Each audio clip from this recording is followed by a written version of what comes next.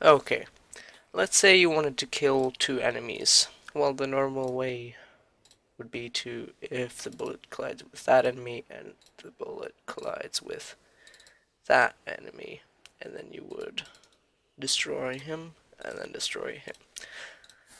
Now that takes two lines of code and takes up memory. So let's say I have multiple types of enemies. This is a bouncing ball and this is a path enemy. And we're going to use object qualifiers instead. So you got to go to the events section, go to qualifiers, and click edit. Add, and you know, the enemy is an enemy, right? Give him the tag of enemy. Okay. He's now tagged as enemy, and let's tag the other guy as enemy as well. Add enemy. So now in the code, all we have to do is, if the bullet collides with group enemies, you destroy that enemy.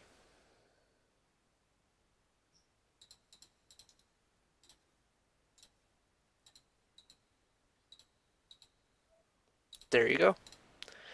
That's a short section about qualifiers. You could do this for collisions between objects as well. Let's say you have multiple platforms and you want to have the same collision for every platform, you can use that as well.